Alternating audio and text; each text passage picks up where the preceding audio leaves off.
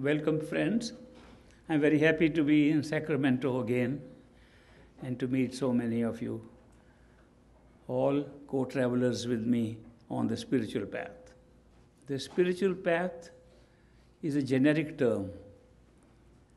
It means there are several ways to reach this destination, and therefore we just say spiritual path, which can be different for different people at different times.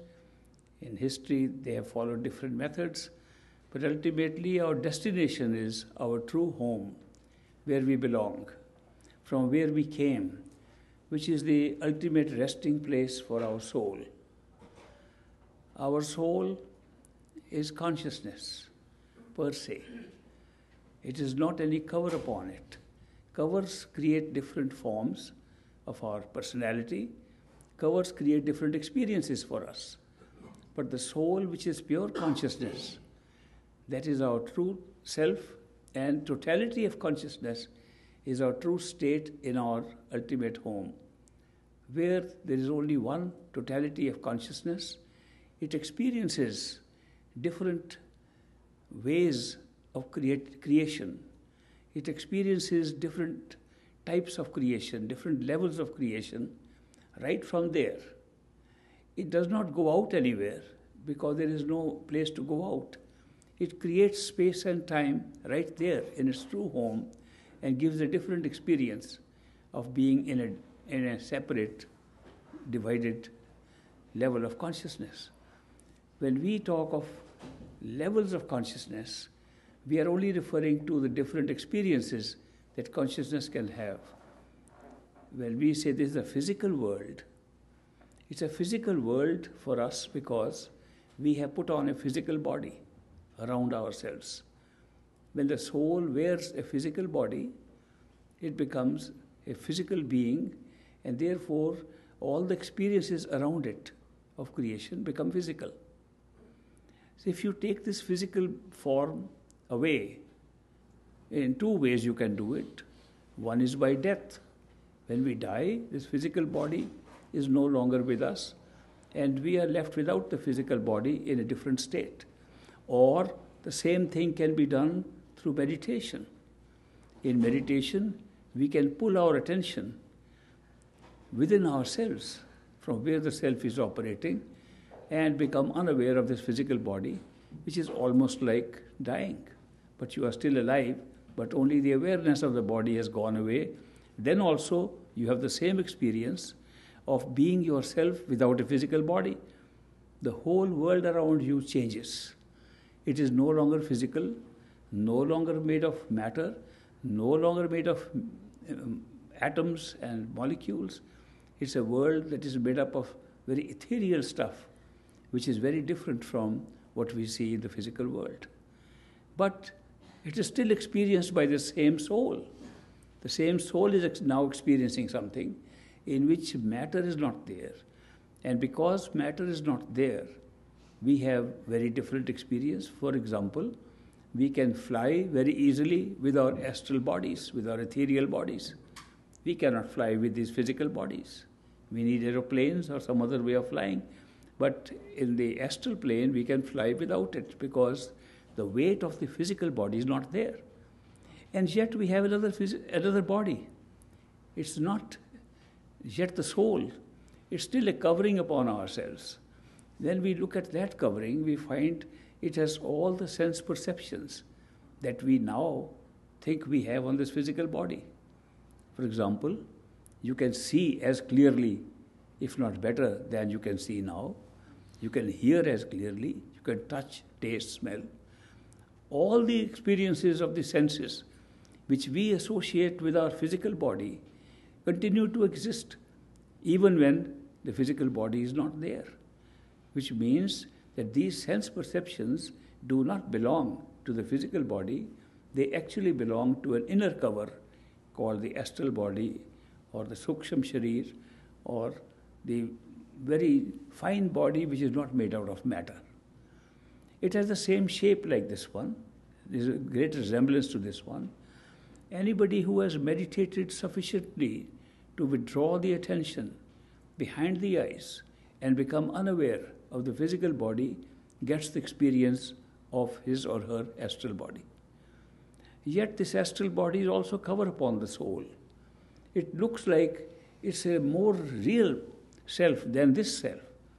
The real reason for the astral body looking more real than this is it has a longer life. It existed before we came in this physical body and will continue to exist after we leave this physical body. Therefore, since it has a longer life and continues to exist even when we are not having a physical body, we think it is more real. Also, it looks more real because the sense perceptions we are using here become much stronger and much better in the astral body. And therefore, we feel that the physical body was actually a blanket around the astral body. Now, if somebody does not know what is our soul, what is our true self like, they will recognize the astral body as their own self. There are so many masters who tell us they can take us through meditation to our true heaven. A heaven that is a very beautiful place, but it is a place in time and space, something very similar to this world, but just a little better. You can fly there because you still have an astral body, but you will find that all the heavens that have been described, where we think the ultimate creator is sitting, we think God is sitting there in heaven. When we reach there, it looks like that it must be the end of it, and that must be our soul. When a person dies and we believe in reincarnation, or we believe that the person can be reborn, we do not refer to the astral body as the one that transmigrates or goes into the new body. We think the soul has gone to the new body. The word soul is being used very loosely that way because the astral body is not the soul, it's just a cover like the physical body is.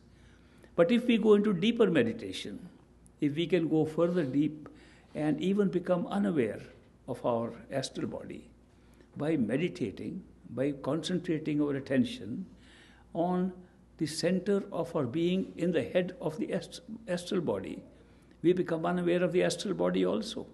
It's a matter of how deep we go into our meditation. If we can go that deep into meditation, that we can even withdraw our attention and become unaware of our sense perceptions, we still feel that we are still there. And that body which then have is a very remarkable body.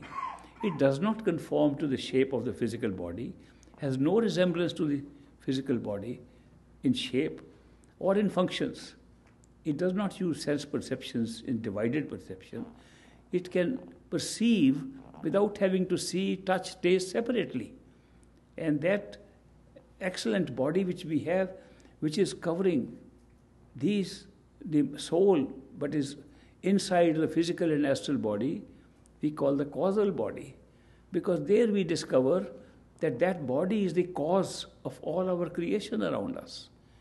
We discover that all the levels of creation which we can see below that are being created from there. So we call it the causal body, Karan Sharir, from where the whole thing has been created. We also give it another name.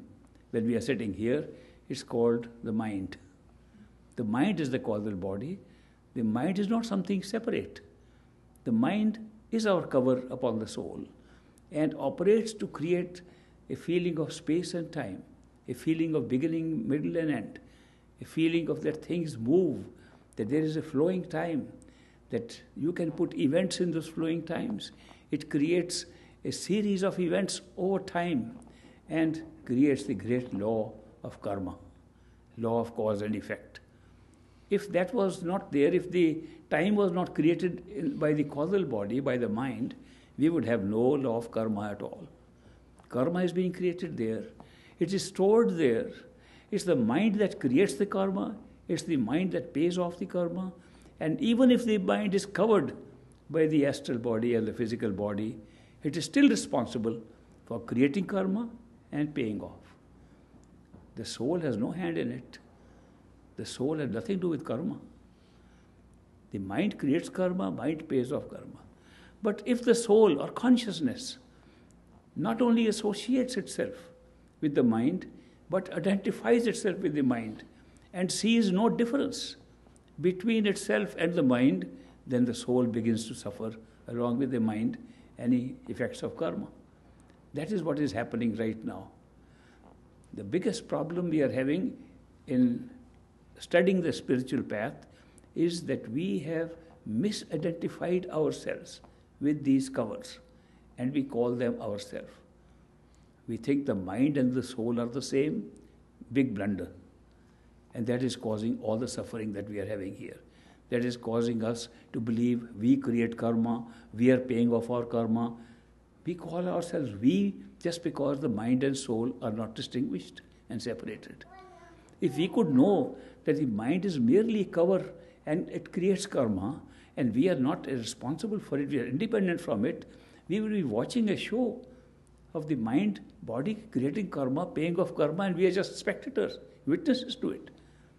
And that state can be achieved if we are able to separate the mind from the soul. Similarly, we misidentify ourselves with the sense perceptions. We constantly say, I can see, I can hear, whereas this is just a function of the astral body operating through the physical body. All these sense perceptions are just functions of the costumes we are wearing, and we begin to believe that the costume is ourself. And this is a big mistake that we make. If we can realize and see for ourselves that these costumes create experiences of different kinds, it does not mean that we are doing it. We are just using the costumes to have different experiences, then they will not look so dreadful and so messy like they are looking at now, right now when we see them. But if we are able to go beyond the mind, that means even leave the mind behind by a special kind of meditation. And I will talk to you about the special kind of meditation by which you can leave the mind behind and discover your soul. It is that meditation that I am most deeply interested in, because my master, the great master Hazur Maharaj Baba Sawan Singh, said his spiritual path that he talks of starts from above the mind and ends in totality of consciousness in Sachkhand, our true home. He did not consider this as a very essential part of the spiritual path, that to be able to go to the top of your mind, even to realize the universal mind from where all minds are operating. He thought this is just an exercise in studying the covers upon ourselves. They are not our own journey. They are not our own spiritual path. Our spiritual path starts from when we have left the mind behind and discover we are a soul, a unit of that totality, and that we are not separated from the totality except for an experience of separation, and once we unite, we are one with totality. That is the spiritual path that he is talking of, and that's what he taught to me and which I have been practicing. So when we misidentify ourselves, we can correct it by not identifying ourselves with these things. Of course, one can intellectually say, I can see this body is not me. Well, we can say the body is not me. Do we really believe it? Shakespeare said, there never yet was philosopher who could bear the toothache patiently. When we say, this body is not me, let somebody prick us with a pin, and we scream, this is us. The identification is not limited to what we intellectually understand. It is limited to what we are actually experiencing. We are experiencing only one reality. We do not know whether it is true that the soul is separate from the body. We do not know if the mind is separate from us. We do not know if the sense perceptions stand independently. We think the body contains all this. The physical body is the ultimate reality. We don't go beyond that. And no matter how many intellectual assumptions we make or logic we employ, the fact remains we are seeing no other reality except the reality of the physical world. So how can we intellectually find out this? There's only one way that I can think of where we can really find out that we are not the physical body. And that is to become totally unaware of the physical body and see who we are. That's proof, right in our own experience, not based upon any book that we read, not based upon any scripture that we read. It's a direct experience. And since it is possible to do it, since there are teachers and masters who are able to do this for us by demonstrating how they have done it and making us capable of doing it ourselves, it's our good fortune that we are in a position to examine this spiritual path for ourselves and practice it to such an extent that we discover the reality of our own self by our own self, not from other people's second-hand information. Somebody said the other day that when we have faith in somebody else's experience, it's called religion. When we have faith based on our own experience, it's called spirituality.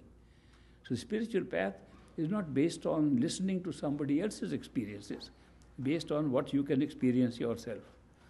Now the method of withdrawing attention and uncovering ourselves, it's not dying, it's not that we kill ourselves in order to see what is inside, it is we become unaware. And it is easy to withdraw our awareness from the body by simple practices. These practices have been tested out for centuries by different people. They have left notes for us, they have left descriptions of it, and there are current living masters who can tell us how to do it. The method is to first determine where are you operating inside these covers. Where is the notional location where you think you are inside these covers? Start with the physical body.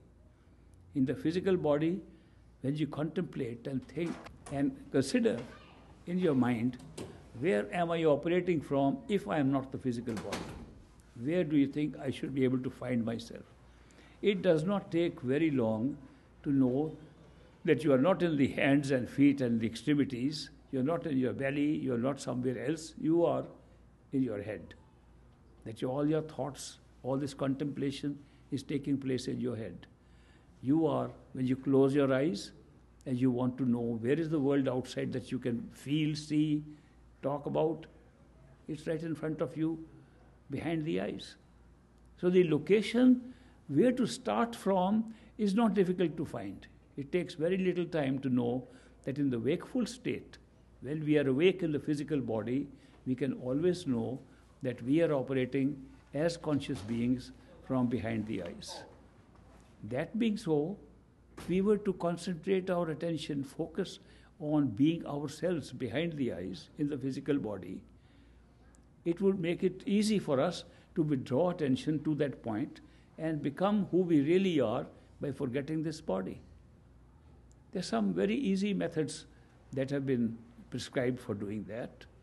And the best is to consider that this body of ours is a house we live in.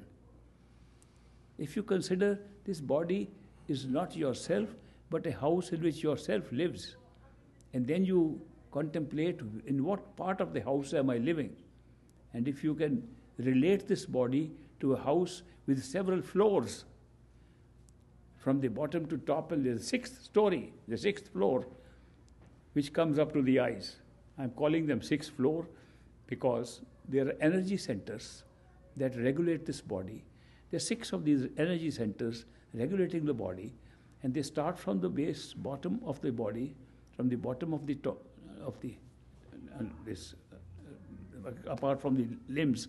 They start from the bottom, and they gradually go step by step, creating different energetic experiences. They create different energy experiences as we move from the bottom up to the eyes. There are 6 of these levels. So that is why, instead of calling them levels of energy, which they actually are, I call them 6 levels of a house in which we live.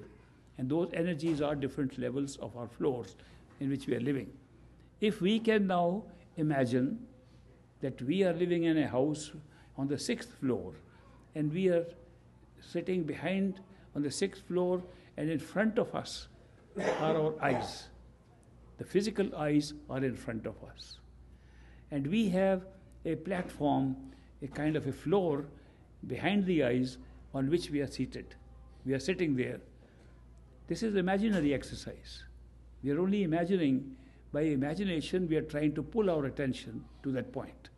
We imagine we are sitting in the 6th floor of our house behind the eyes, and we concentrate on what is happening on the 6th floor. We do not think of anything else. We do not think what is happening outside our body. We do not worry about the affairs that we have been conducting with the body outside. We do not worry about family, friends, civilizations, what is going on in the world, but for the moment, just to discover ourselves, we forget all that and we say, we are sitting on the 6th floor of our house behind the eyes and trying to look what is there. Is it all dark there? Are we sitting in darkness? Then we can see some images in that darkness. By imagination, if we imagine a friend's face, when we are sitting in the darkness, the face can be seen in the darkness. It's a different kind of darkness. It is not that kind of darkness which we see outside. That's the very first startling experience. That the darkness that is inside, when we close our eyes, it is dark because we are used to seeing with these eyes outside. When we close these eyes, naturally it is dark physically.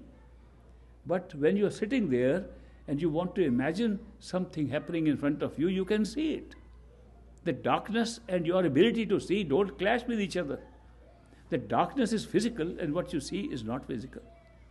You can say by your imagination you are creating those images.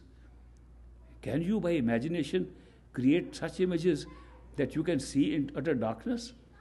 Supposing you imagine there's a big light coming up, you will see the light. Where is it coming from? Can you create light by imagination? But you can.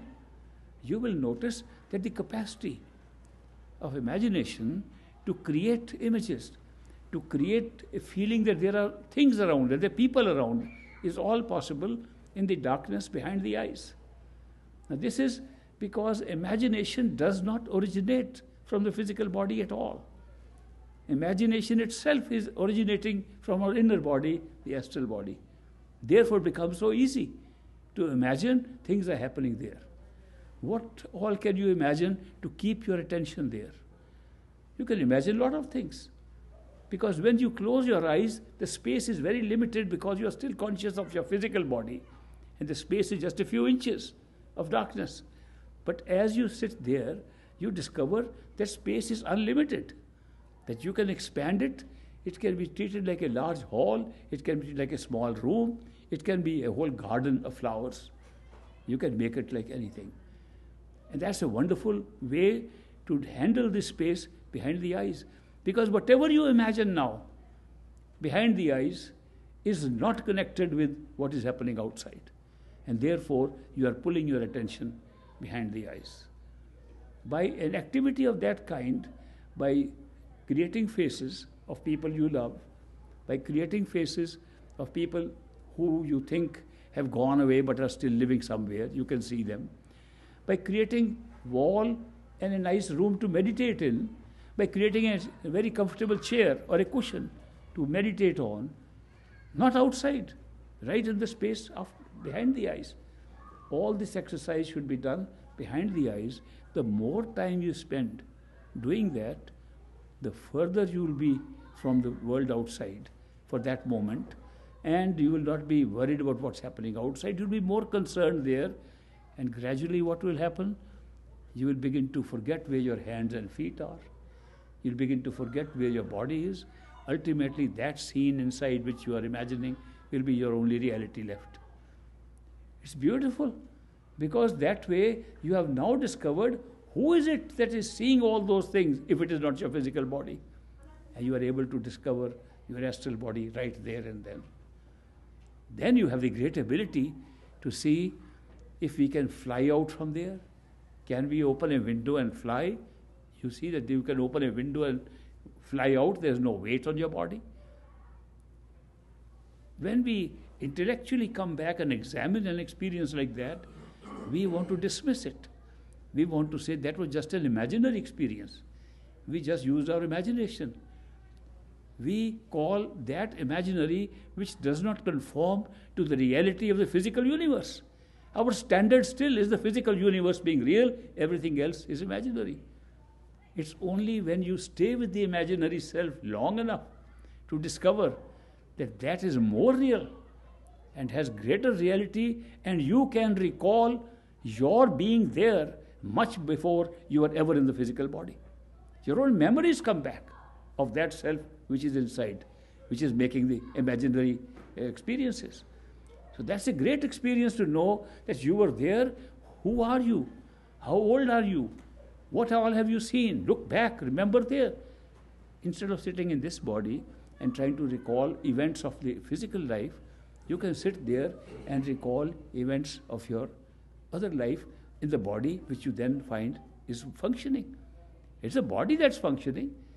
Which you say you can see your friend, with what eyes are you seeing? You can hear music and sounds, with what ear are you hearing? And nothing to do with the physical body at all. So therefore, when we discover our inner body and practice it, that means we can hold it as long as we like. When we can be in that state for as long as we like, we get all the recollection of our life in that body. And we can remember things that happened 100 years ago, 200 years ago. And when we come out into the physical reality and we tell people we saw this, they think we had a past life regression in the body. They still think this body is the reality in which you had that experience. This body has no such experience. The experience is related to our inner body, which has a much longer life. It is not the soul. It still is a body. Still looks like a body, functions like a body, has sense perceptions like a body. In fact, that body was also born and also dies, like this one. It has a much longer life, but still it is not infinite, it's not forever, it's not immortal. And people who can stay there for long periods, and with practice, anybody can. I must say that this is just a matter of practice. With practice, you can get anything. And if you, by practice, you are able to stay there sufficiently long periods, you can recall the whole history of your own self in that body. You can recall who all you met, what your names were, because you don't have the same name which you are having with the physical body, because you've had many names of physical bodies. It's a very great realization that you are occupying the physical body temporarily. And you get to know that just by this simple exercise of staying with your attention on that space behind the eyes. It's a very interesting experience for beginners to just go there and find that the body is not ourself, the astral body is more like ourself. Now you have to go deeper into meditation to discover anything more. But the process is still the same. The process continues to be that move more towards the experiencer within yourself. Who is having all the experience? Who is really seeing all that is happening? Who is listening and hearing and seeing things around? So long as your attention is confined to finding the self, you will be on the right track. So long as you withdraw attention continuously, no matter what kind of body you have, you will reach the truth. Because these are covers upon ourselves. And the covers means take the covers off by pulling yourself within that cover. And that is the process through which we can do it. We have made this simple process into a difficult one by continuously focusing our attention on outside things. We spend our whole life looking at things outside, putting attention on them, almost like we have made it a natural thing for us, for the attention to go out. Now I am suggesting something very different. I am suggesting instead of putting the attention to go out somewhere, now you pull it in. It is not the same thing. Withdrawal of attention is not the same thing as focusing of attention. We focus attention by moving away from ourselves, no matter what we focus on. When you want to read a book, you put your attention on that. The book cannot be you. It is something else. You put your attention on something else. It has to be away from you, has to be away from the self.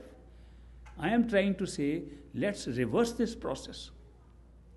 Withdraw attention to yourself, not to be focusing on anything. Our methods of meditation that we have been practicing, our methods taught by simple tutors who have not done too much study, are watch a picture, put your attention on that, make a diagram on a wall, put a dot on a wall, focus attention there. This is all the wrong direction.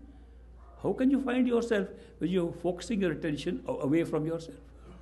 Furthermore, we make the same mistakes with our eyes closed. When we say focus attention on yourself, we close our eyes and make a small image of ourselves sitting there and focus attention on that. How can that be us? We are the one focusing attention on that image. We carry this business of always moving away from the self in trying to put our attention and focusing it. So focus of attention is not at all leading us to the spiritual goal. We are mistaking it to be equal to withdrawal of attention. Withdrawal of attention means that you are forgetting everything else except where you actually are. That you are examining what are you doing as you are, not to focus on something away from you. That is why I say that when you close your eyes and meditate in order to have the experience of withdrawal of attention and to see the inner self, you have to know where you are. What are you doing there? What's the self doing? Not a picture that you are drawing of yourself. Are you moving around there? Are you sitting somewhere there? Do you figure that you are sitting somewhere? Supposing in your meditation you imagine that you have a little chair, a beautiful meditational chair, something that many people use outside in this physical world, and you now make an imaginary chair. If you are sitting on an imaginary chair and you start imagining the chair only and put your attention on the chair, it's as bad as looking at the chairs outside. What you should be doing is, am I sitting on the chair? Where am I? The whole attention should be on the self, because the whole thing is being created from the self. The journey to our own self is a journey to our true home. And that is why when you think only of what you are doing inside and forget everything else, then you open up and discover your new forms. Deeper meditation is the same way on the inner self, in the head of the inner self, behind the eyes of the inner self. When you do that, you can really withdraw your attention from the sense perceptions and discover that you are a being, a conscious being who can experience things by a very powerful state of imagination, which is way beyond the kind of imagination we use here. It's not an imagination that creates images and looks at it. It's an imagination that creates realities. That's a very great experience at the next stage, which I call the causal plane, or which is the causal body that we have, which is the mind that's creating all this. The mind and that is synonymous. They are the same thing. But then any further progress from the mind requires a different kind of meditation. This withdrawal of attention within the body is only possible when you have a body of some kind, whether it has this shape or not. But now beyond that, there is no body at all. So therefore, how can we say we are withdrawing attention to something? Then what else is left? Now this is what all the perfect living masters have been reminding us, that beyond the mind, the only method of meditation is called love and devotion, bhakti. Bhakti yoga, bhakti method is the only one that will take you beyond that, because it is not connected with the use of your imagination as we know it here. It's not connected with the withdrawal of attention. It's not connected with any of the tools we are using to go up to the causal plane. After that, it is love and devotion that takes us. And why is that? Because you will examine that the mind creates many sensations in us. The most important being the feeling that we can think, that there are thoughts flowing in us. This is a mind's activity to create thoughts. We can sometimes hear our thoughts, we can watch our thoughts, and we think all the time. Mind thinks continuously. It's almost like it's breathing, like the body breathes. The prana, which they call is the breath of life, the breath of life of the mind is thinking. If it doesn't think, it'll die. If we don't breathe, we die. And if the mind doesn't think, it dies. Therefore, the mind continuously thinks as a survival. So this is a function of mind. Thinking is different from love and from having a knowledge which does not depend upon thinking or intuition.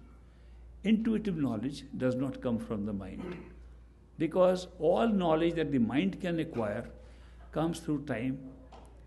It takes a duration to think and then get knowledge.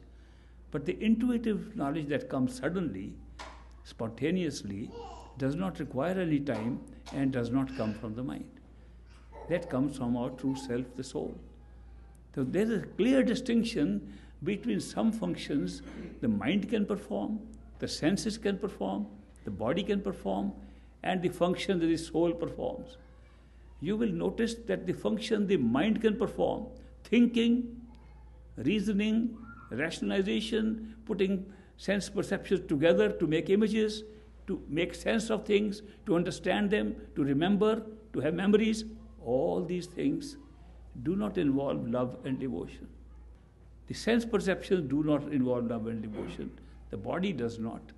But the soul does. Therefore, love belongs to the soul. Not at that time, at all times, even now.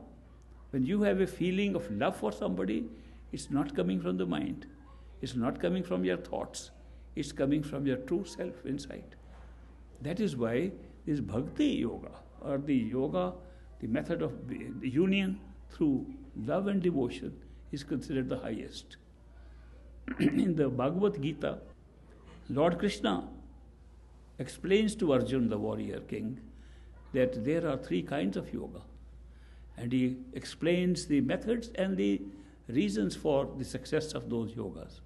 He says there is a karma yoga, yoga of action. And if you perform the yoga of action, you will reach that result of union with the true self. And he describes it as action with no desire for reward. If you perform your action and do your best, most skillfully, whatever comes in front of you as your destined path to take your dharma, whatever comes in order to meet with your karma through dharma, through action, do the action with the utmost skill. And then forget about it and don't worry about the fruits. If you continue to think what the fruits will be, you are merely repeating another act of karma. Because then you are already anticipating, if I do this, this will happen. So if you are already thinking of the result of your action, it is not a yogi. You are not a yogi, this is not a karma yoga. But he says, what happens when you are able to perform an action skillfully and ignore the result? You are really controlling your mind. Because the mind expects results, always. You are in fact tackling the mind in a different way through action, through skillful action. Yoga karma sukaushalam. That means yoga is the most skillful way of doing your work. Not say, it is not important, this world is not real, I don't care for it, therefore I am a yogi. No, karma yoga says you will take so much interest in the world and the actions of this world and do skillfully. The secret lies in not looking at the fruits thereof. So he calls it karma yoga, which is not easy to perform, considering the nature of our mind. But if you can, you are a yogi. Then he says the second part is this Sankhya yoga or Jnana yoga, which is the yoga of knowledge, the yoga of mental knowledge. And he says the mind can keep on researching, keep on finding, trying to find. It gets more confused. Ultimately, the mind, through this process, gives up. This is not for me, this is beyond me, and you are a yogi at that point. It's a yoga in which you tire out your mind. You tire out the intellectual processes in yourself, and ultimately you can't find anything to that. Then you give up. When you surrender, then you are a yogi.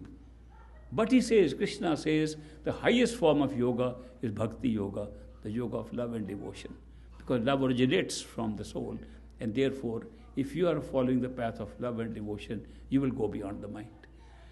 The perfect living masters have been giving the same messages to us, that if you want to go to the highest level, to your true home, to Sachkhand, then the method is love and devotion. Now the question is, should we wait till we have reached the causal stage and then start the process of love and devotion? Or can we start from here? The answer is you can start right from here. You can build up your yogic prowess, your ability to go within and ability to find who you are right from here. Therefore, bhakti or devotion should start right from here. In many cultures, we don't call a student of a teacher, of a guru, as a student or a shishya. We call him devotee. And devotee is a bhakt, one who is performing devotion. So that is why devotion is the secret. And how do we devote ourselves? How do we have devotion? There has to be something to which we are devoted. If we get devoted to something that is material, we can't expect to find anything inside. If we devote ourselves to a person, then we are caught up in the person. How can we be devotee of something that is not physical? Then the answer comes up in the same way.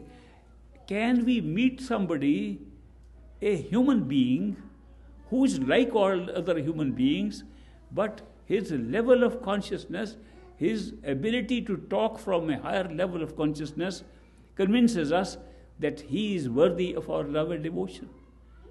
If we have devotion for such a person, we are not trying to look at that physical form of the person, we are looking at his state of awareness, and we are being devoted to that state of awareness. That is why when we have a perfect living master or a Sant Satguru in our life, we do not take that person as a human being, although he's just a human being.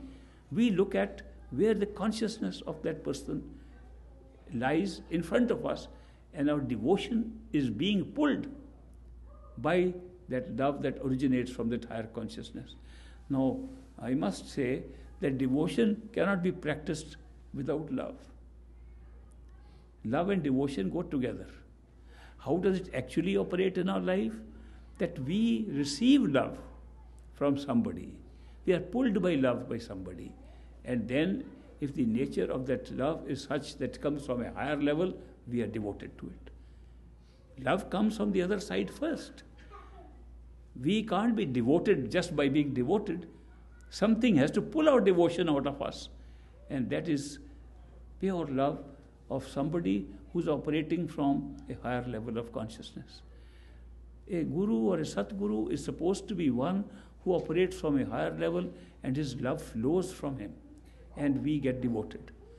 Ultimately, you will notice, if you have been with gurus or Satgurus or masters, you will notice that they, although they teach us many methods of meditation, they teach us many ways to go on the spiritual path, ultimately what catches us, what draws us, is their unconditional love. Other things fall on the wayside. In the beginning, we think the most important thing is the teaching that they're giving us. Why? Because our mind loves it. Our mind wants to be taught. Mind wants to learn. Mind wants to put in effort and struggle and find something. So they teach us how to put struggle, how to put work. They say, do all this, do meditation, do so many hours, do this much. They give you so many do's and don'ts, and they tie you up in the do's and don'ts, and the mind is happy. I found a way. But what happens in the course of our association with these masters, that we find that we fall in love with them. And when we fall in love with them, that only means their love draws us to a point where we automatically become devotees and have devotion. So love and devotion go together. Now it is the unconditional love of a master that really pulls us. Because we constantly think that everybody in the world loves us and we love everybody in the world, but that love is broken so easily. It is full of conditions. It is full of expectations. What do you expect from a beloved? You expect so many things. And if the expectation is not met, the love finishes there. But your devotion becomes perfect if the love that comes is unconditional with no expectation. And that is the beauty of the perfect living masters. Their love has no condition. Their love has no expectation. They do not expect you to be good people to extend their love to you. They do not judge you how good you are bad or bad you are. Why? Because they know we are all good and bad. They all know our state. They are aware of it. And if they start in judgment, we'll all fail.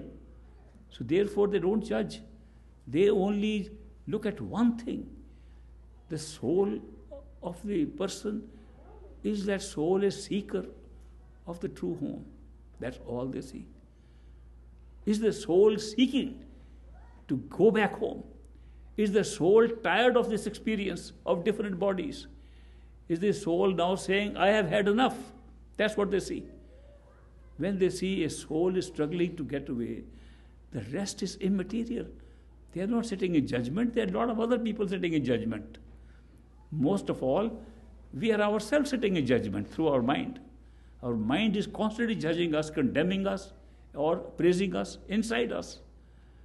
I remember one incident where great master was sitting, my master was sitting, taking his mail and dictating letters, and a man came running, said, Master, forgive me. You told me not to drink alcohol. You told me not to eat meat. You told me not to womanize, lead a moral life. You told me all these things. Last night I did everything. I want your forgiveness. I don't know, I was in bad company. I was carried away, and I have run back to you to seek your forgiveness. And great master said, okay, you are forgiven, don't do it again. He said, thank you, and he ran away. Now great master's secretaries are sitting there. Advanced satsangis are sitting there around him. They get surprised. They said, Master, this man committed all these sins and he confessed before you. And without further investigation, you just said, forgiven. How can you forgive a man like him? He said, what could I do? He asked for forgiveness. I forgave him. I told him, don't do it again. They said, Master, supposing he does the same things again and comes to you and asks forgiveness, will you forgive him again? He said, I think I will forgive him again. He said, Master, when will you punish him? He said, please leave us on the sides of forgivers and not punishers. There are plenty of punishers around in this world. The biggest punisher is the mind of a person himself. He says, you did not notice how much that man's mind had punished him before he even came to me. His own mind was punishing him when he came to me. Why should I punish him more? Therefore I forgive him. Perfect living masters are always forgiving.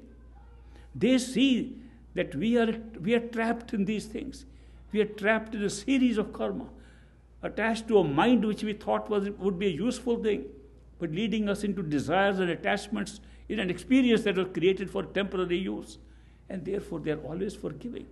And they don't judge us for that. There is no judgment involved at all. Now when you meet a person like that, an ordinary human being, whose love is unconditional, whose forgiveness is forever, how would you feel about it? You are drawn to that person differently than you would be to anybody else. And that is devotion. You get devoted automatically. So what really pulls us?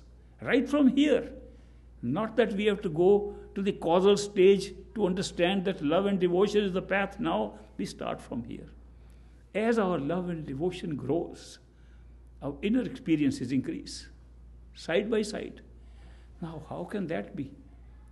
If we have not put in enough effort to have an inner experience, how can our inner experiences grow by love and devotion, which is something that is not connected with our own effort? The reason is that the love is pulling us from beyond the mind, even from here. And therefore we get progress.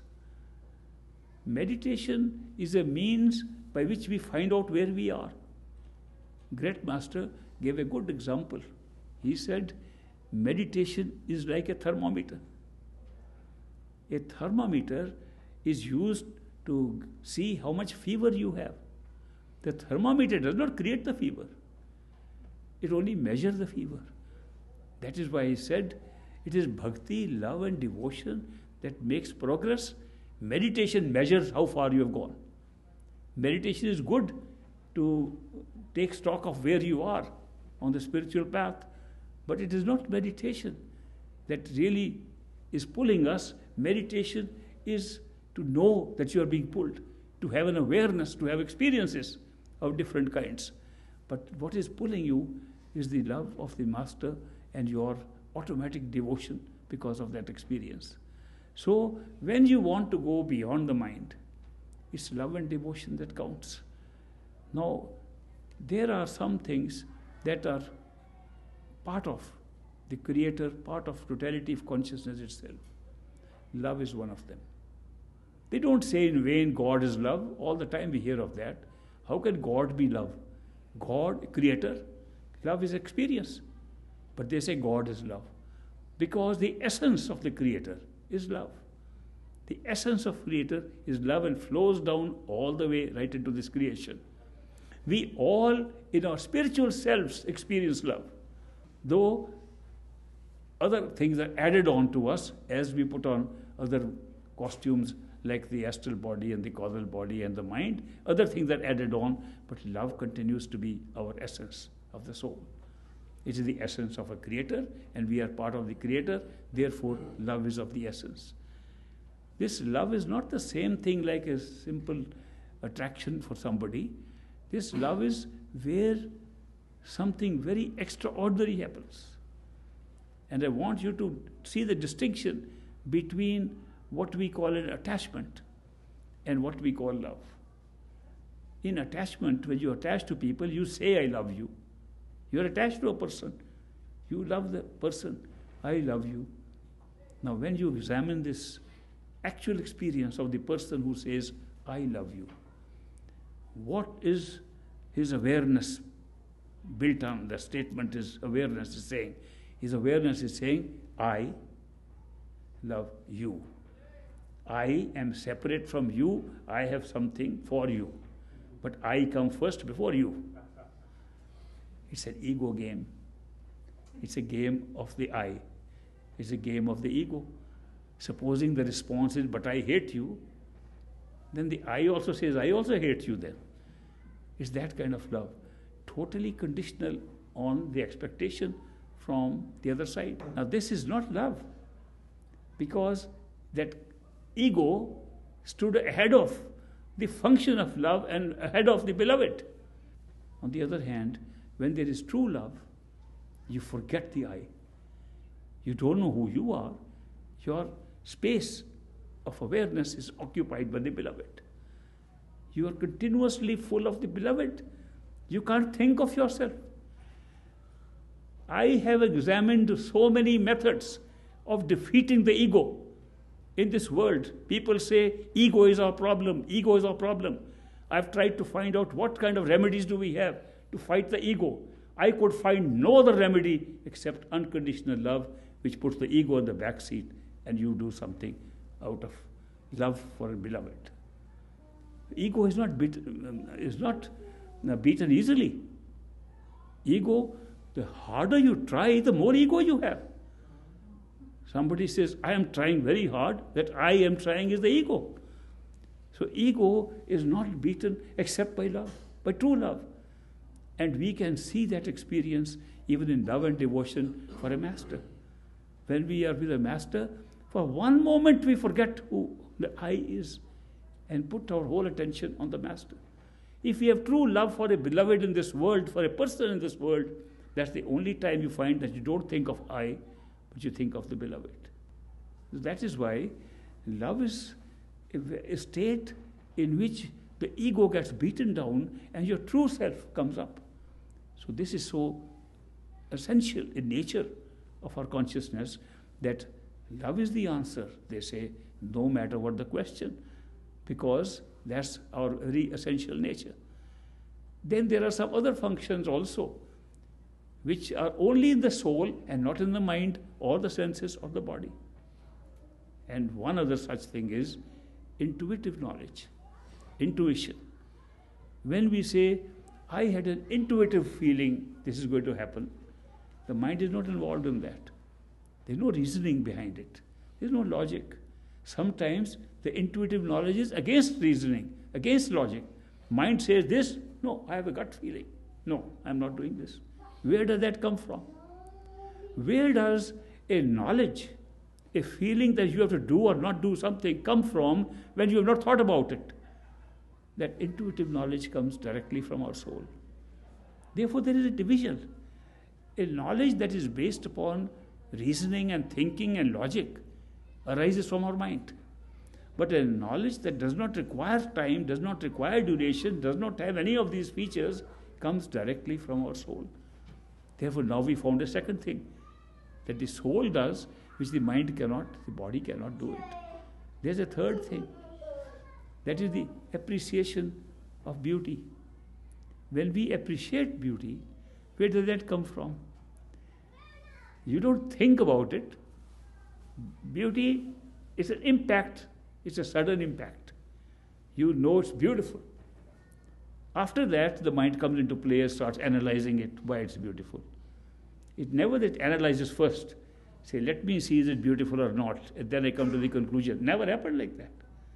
So the appreciation of beauty, intuitive knowledge, and love are arising directly from our soul and continue to be like that no matter how many covers we wear.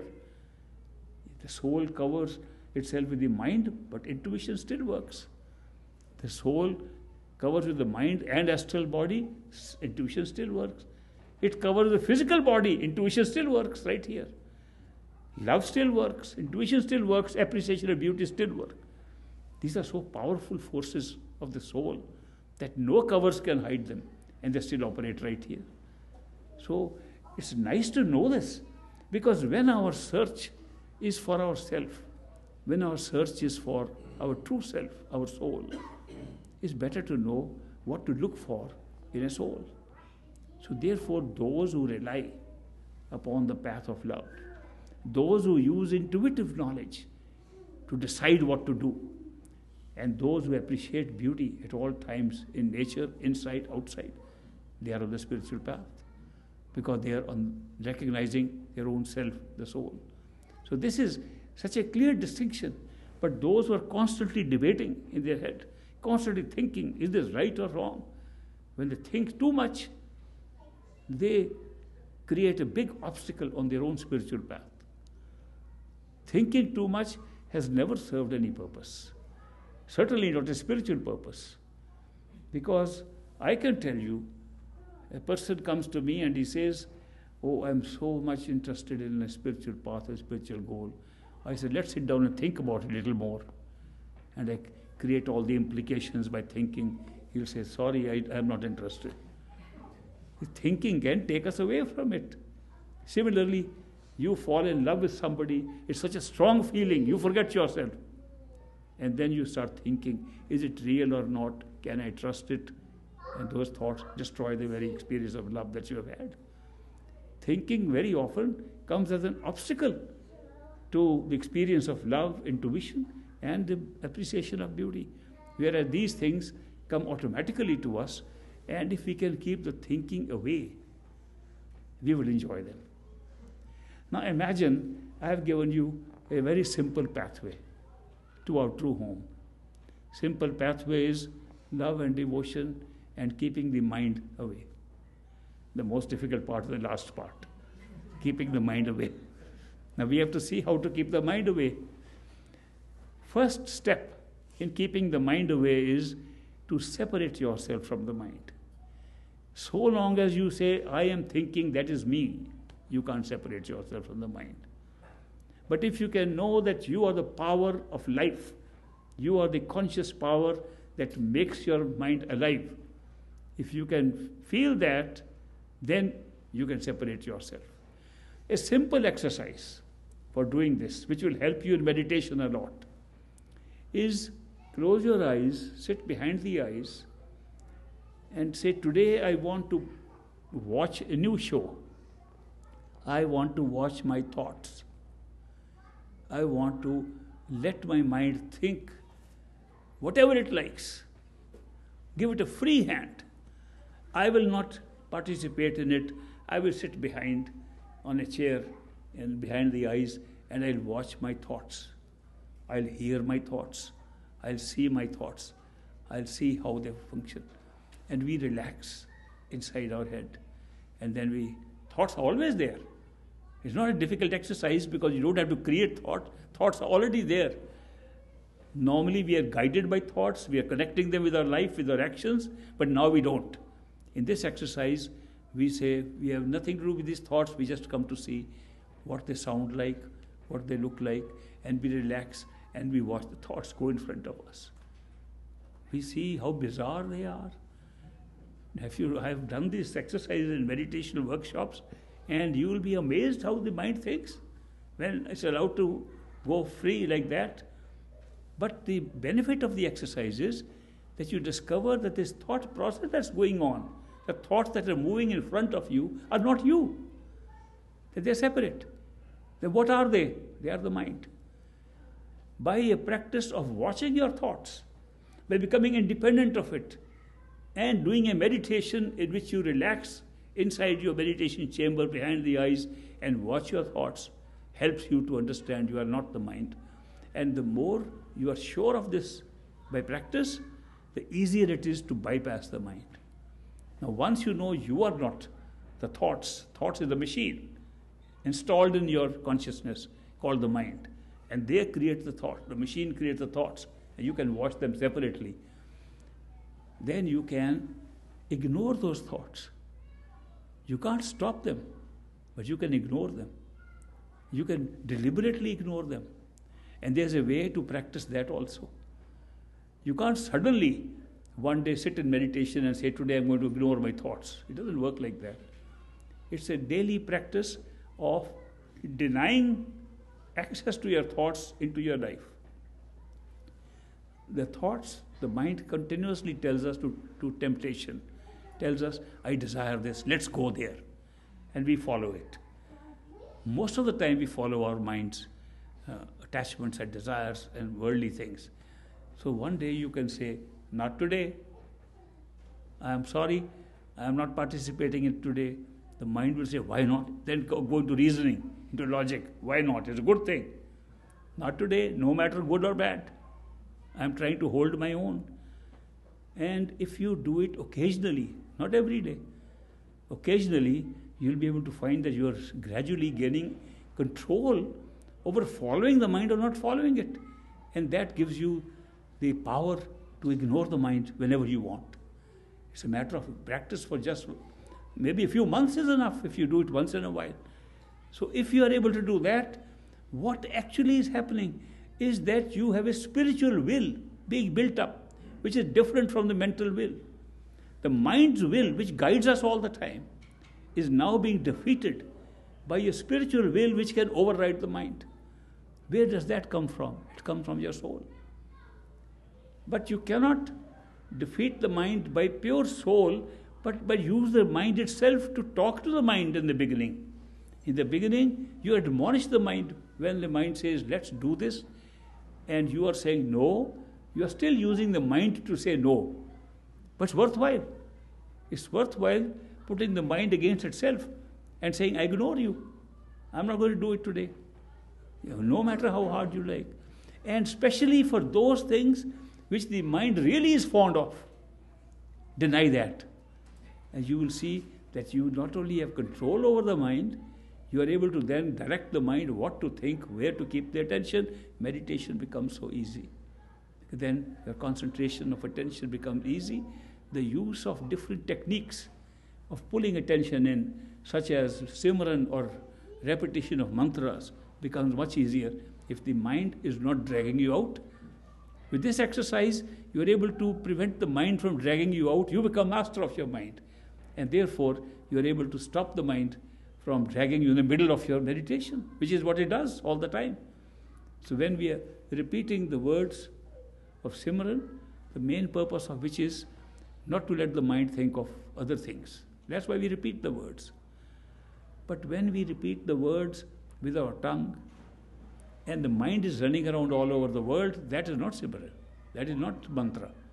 Mantra is when the mind is repeating those words and you don't let it repeat anything else, which means your spiritual will has been able to give a direction to the mind.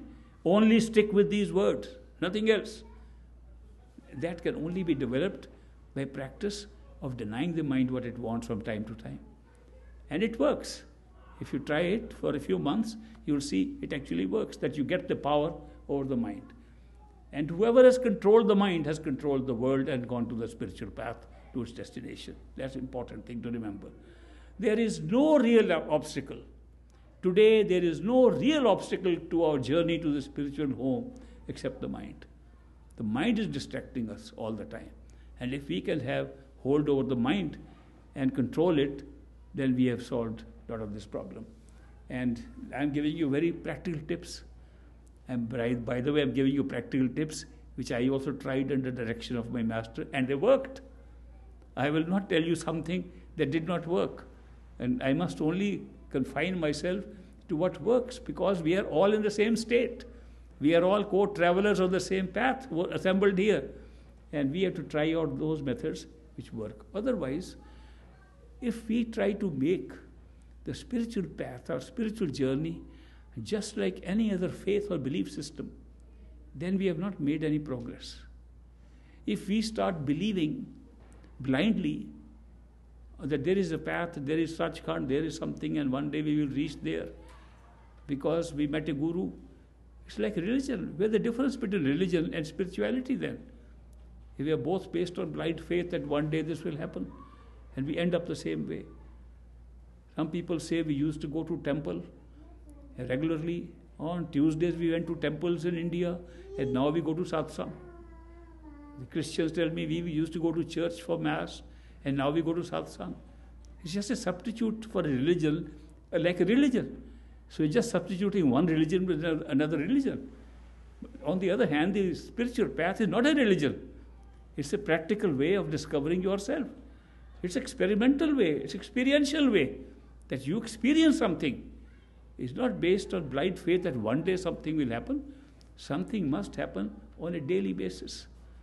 And now that on the subject of blind faith, a few words for you, based on a letter, on an email I got from a friend the other day. Last week he wrote to me, I have been initiated for several years, 3 or more years. And ever since then, I have believed that there is something inside, but I have seen nothing in my meditation. I have done regular meditation for 3 years, and I have had no inner experience. Am I not following this path blindly? Am I not treating it as religion?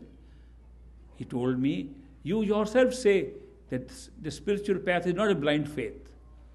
Then am I not following blind faith like anybody else? Is it not the same kind of faith a charismatic leader can come and create in us, and then later on we find he was a crook and we run away? Where's the difference? When there is no evidence, there is no evidence of any inner vision, any inner experience, how can I say it is different and not a blind faith? So that was a very good question that he raised. And I had to look back in the manual to see what is the answer. But the answer was simple. The answer was that we do not depend only on an experience, visual experience in meditation. We depend on the entirety of experiences.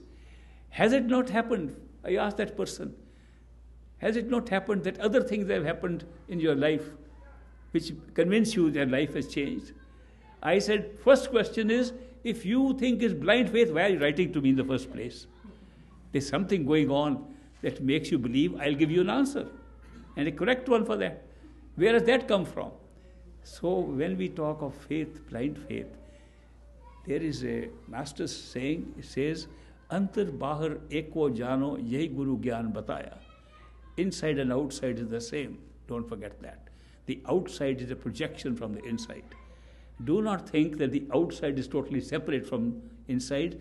It's the inside that comes first and projects itself and creates an outside world. That's the truth. Therefore, do not treat what happens outside independent of what happens inside. So do not always think that the things which show you progress are only taking place visually if you are seeing something inside. You may be having experiences outside, experiences you call miracles. You say continuously, this could have happened. But for Master's grace, that could not have happened. This was totally not likely. Coincidences are happening. Things are happening outside which never happened before. So how can you account for them? And apart from that, is your love growing? Is your love growing for the Master in the absence of inner experience? Then does it not mean that something is happening somewhere? And you will discover it later on. That's, of course, a common sense answer I could give him. But the same answer was once given to my master's master, Baba Jamal Singh. He was Baba Sawan Singh's master. And he wrote to his master, Swamiji of Agra, Seth Sibjal Singh of Agra, Radha Swami. He wrote a letter to him that, Swamiji, Master, please give me permission to come and have your darshan. I am missing you so much. I can't be away from you. That this feeling is so strong in me. I must see you. And after 1 month, in this old story, mail was very slow in those days. And after 1 month, the reply comes from his master, Swamiji. He writes, my dear son, Jamal Singh, I am very happy to know that your soul is traveling in higher Khand Brahmand. Jamal Singh is surprised. He writes to him back, Swamiji, this letter you have sent me must be for somebody else. My soul is going nowhere. I have seen nothing inside. So please, I only asked that I am missing you so much. Can I come and see you? And after a month, another letter comes. My beloved son Jamal Singh, I am very happy to know that your soul is roaming around in the higher Khand Brahmand.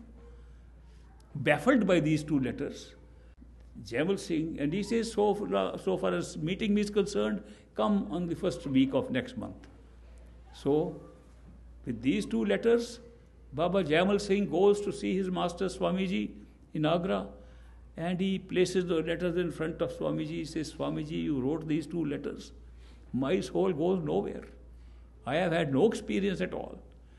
And you wrote this thing to me. Must be for somebody else. Says, Swamiji, I must confess that for some moments I also began to think you might have turned senile. That you don't know what you're writing about. And this is not my experience. And Swamiji laughed and he said, let's go and meditate for a while. There were about 10 or 15 people sitting outside that room in Agra where this took place, this conversation took place. So Swamiji took Jamal Singh inside his chamber. And for about half an hour or so, they were inside. And then they came back outside. And there Swamiji, in the presence of those people, addressed him. Now tell me, Jamal Singh, when I wrote that letter to you, was your soul not going in Khand Brahmand?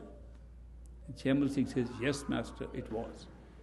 Swamiji said, I am not asking if your soul went to Khand Brahmand, to the higher regions of experiences today in meditation. I am asking, was the soul going to those higher regions when I wrote the letter to you? Say, yes, Master. My soul was going to higher regions at the time when you wrote to me. Everybody else was baffled, what is happening? So then Swamiji addressed them.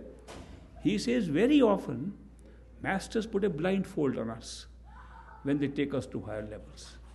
What happens is that we do not have any visual experiences inside in meditation, but our love for the Master, the devotion, the part that we say, I am missing you, grows. And that's exactly what was happening in that case. There is progress being made. You cannot miss the Master so much if nothing is happening inside. But it's not a visual experience. Therefore, he explained that very often Masters put a blindfold on us. When they remove the blindfold, you remember this is the very place we were in earlier when I couldn't see. The other things were all the same. Sights and sounds were same sights you could not see, but it's the same thing. So that was a good example. Then why do they do it? Why do Masters put blindfold on a person who is making progress inside and they don't let him see it? Is it a punishment or what is it? Then Swamiji himself explains that no, our karma requires certain actions to be done here to pay it off. This life of ours is based upon karma, is based upon actions and reactions. If without karma we can't be born here. The whole life is built upon karma. And the karma creates what we have to do here.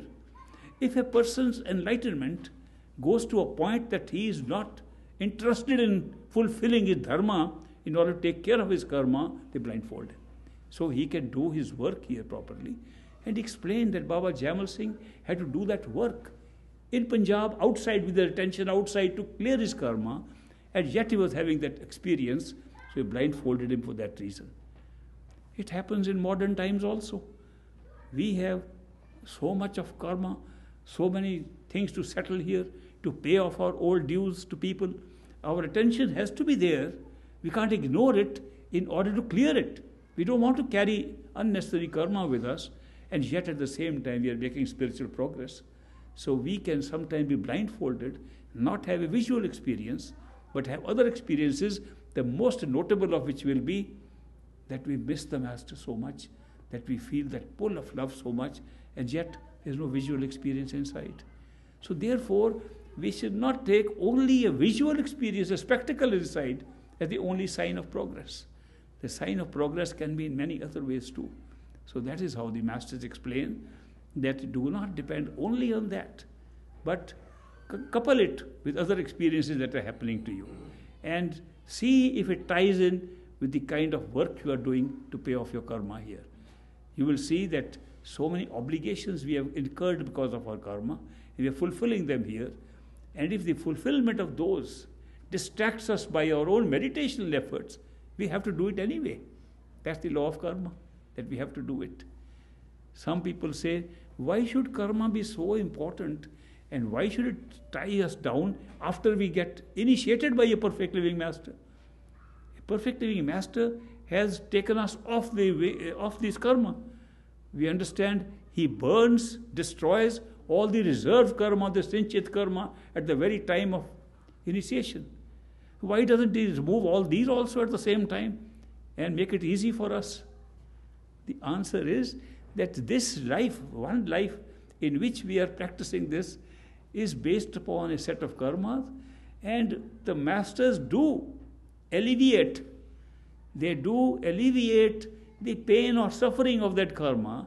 They do alleviate the impact of the karma on our consciousness, but the karma stays intact. That means an accident takes place. It was supposed to take place. It's a serious accident, but you are not hurt and you are not feeling the pain. Something has been done to make it light for you. So karmas are lightened for our experience. Outwardly, they look that we are looking like anybody else. Sometimes they look that we are having more karma. Some people say every time we go to meet the master, something happens which is more karma is taken off. Well, that's also good. It's speeded up. So when we speed up our karma, we say very good, but the impact on us is not that. We don't feel it like that. So this is a very ticklish game that's played by masters. And which brings me to the point, masters are great game players. Sometimes I feel they are more playful than we realize. And I have a strong feeling that the Creator is a very playful Creator. In some of the texts where we describe the function of the Creator, it is his mauj. You know what is mauj? It's a Hindi word and translated very inappropriately as will. It is his will. Will is a very stern term. It is his will that's running the show. It's a very stern term. Actually, mauj means playful will, more playful than will. And it's all a game that the Creator plays. So we can see that. Of course, what a great game it is being played. And since we are of the same essence as the Creator, our nature is also playful. We have the same playful nature the Creator has, because it's part of the nature of consciousness itself. And therefore, we can look at things as a great play at any time and make it a play, which once again makes it one other element to make our meditation and spiritual progress easy. That is, to look upon the world as a stage upon which a play is going on. Take it that there is a big drama, a big play taking place on a big stage. And on that stage, we have made ourselves also a character. The soul has embodied itself in a character in the play and created many other characters, and it's a grand show going on.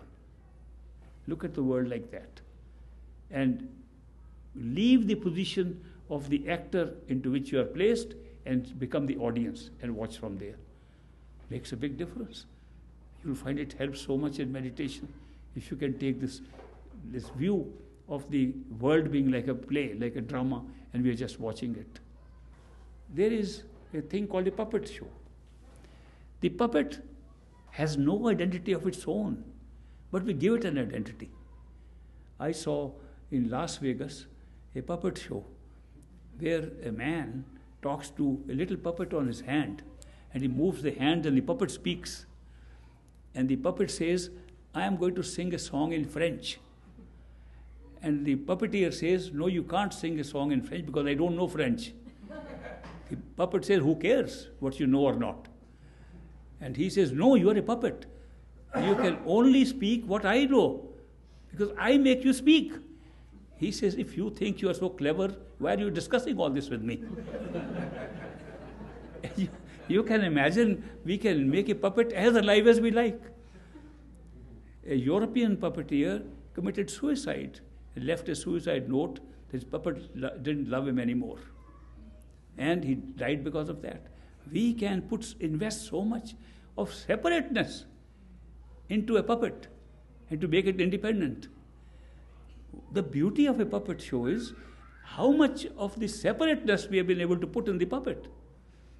This particular puppeteer that I saw performed in London in the Buckingham Palace, and the Queen of England watched that show, and the puppet said, "I want to stare at the Queen." Puppeteer said, "That's not done. The police will catch you. You're nobody allowed to do that." No, but I feel like it. There's a big dispute going on between the puppet and that. It makes it so real to make the puppet separate from itself. The beauty of the puppet show is how separate you can make. Because in that discussion between the puppeteer and the puppet is the love between the two. Did you know that we could not experience our true nature? The true nature of consciousness being love cannot be experienced if there was no separation. One of the big essential reasons for separation was to experience love. And the Creator created enough puppets to make them all separate. And works in each of them, same Creator, same operator, but so many puppets He made. And the puppets now take independent positions and they argue with each other. And they seem to be living a different life for each other. This is the greatest puppet show I've ever seen. Now, if you look at it like that and see it as a puppet show, how much easier meditation becomes. So there's a way of many other ways in which you can look upon things differently and make the spiritual path very interesting. And when you make it interesting, you are drawn to it. You don't think it's a chore. Oh, I have no time for it. I don't know. After retirement, I'll do it. You like to do it on a daily basis because it's so interesting. So I'm just giving you a few hints of something that can be done to make it interesting. I am very happy that I was able to share these experiences with you. And many of you are going to see me one-on-one tomorrow. I met some today. And if you have any questions which are hampering your progress on the spiritual path, I'll certainly like to help you with my own experience on this path. I must say that the perfect living master, great master Baba Sawal Singh, who initiated me and gave me this opportunity to experience and now share these experiences with you, he made sure that nothing should be said by me which is not based on experience. That should not be based on books, should not be based upon hearsay. It should be based on experience which can be experienced by anybody else. It should not be something so unique well, some person was born like this, therefore he got it. No, it should be something we all have the capacity to do it. We have to strengthen our spiritual will and defeat the mental will. You can do anything. You'll be able to achieve anything that you want. And that's an important lesson. Thank you very much for coming over. And we'll meet again tomorrow at the same time.